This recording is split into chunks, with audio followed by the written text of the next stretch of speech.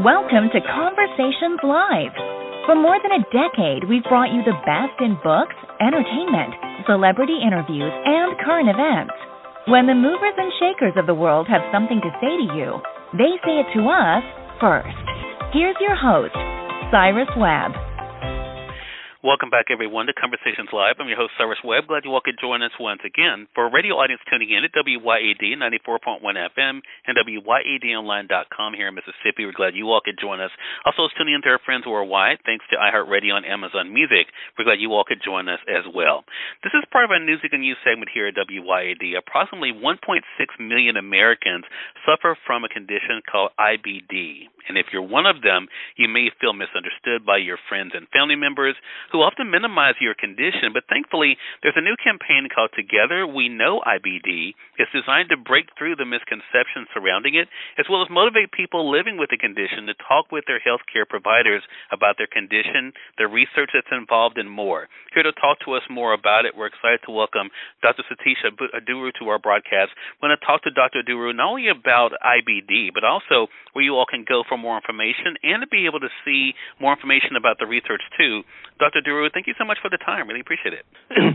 Thank you very much for having me, Cyrus. Well, this is an important conversation, and it's something that we like to be able to share with our audience during our News You Can Use segment. So first of all, for those who are just now discovering it, Dr. Iduru, what exactly is IBD? IBD is a chronic inflammatory condition of the bowel. IBD means inflammatory bowel disease. It affects 1.6 million Americans throughout the country. It affects both genders, male and female, equally. And I think that is why this conversation is so important then, Dr. Iduru. So what are the major causes of IBD? IBD causes are multifactorial. It is caused by genetic factors, immune-mediated factors, where your immune system reacts adversely to bacteria.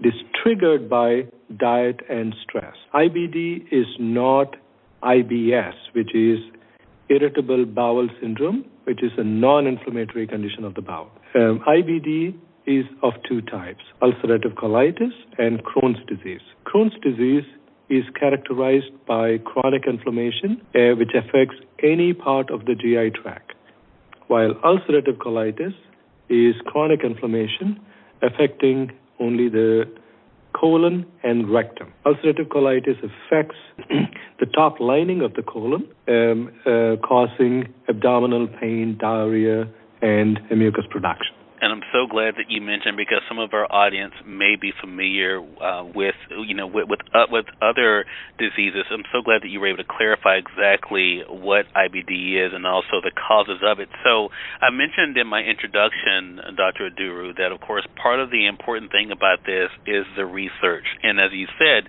since it's something that impacts the lives of men and women, why is diversity so important when it comes to research for IBD? Research in general, IBD treatments are a result of science. Over the past 20 years, there's been a lot of research into IBD, which developed newer insights in the disease process itself. But what we've noticed is with new research, as more volunteers participate in research, we develop a better understanding of how diseases affect diverse communities. And research has shown that these diseases affect different races and ethnicities differently, which is why diversity is so important when we're looking at research. The number of cases is rising in these diverse communities. It is very important for these communities to have a voice in clinical research. By being more inclusive, we can provide opportunities to participate in clinical research, and also it increases awareness of the disease process itself. The research learnings directly translate into real-life knowledge, which impacts human health. And that's why, again, this conversation is so important. And as I mentioned also, of course, it helps people to not only to break through the misconceptions about it, but also, of course, to find out why it's important for us to have conversations about this with our doctors. I do want to ask you before you leave us here, Dr. Iduru, for our audience out there, is this something that is typically that the individual has to go in and ask to be tested for, or is this something that can come up in regular checkups? It does not come in regular checkups. Patients usually see their care providers, and the care providers, based on the symptoms, do further testing.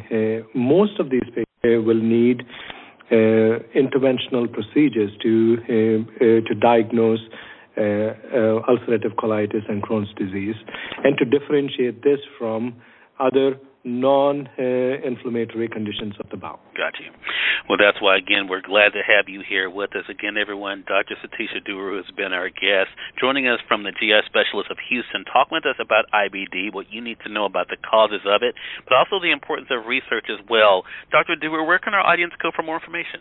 Would recommend speaking to your care provider and also visiting weknowibd.com.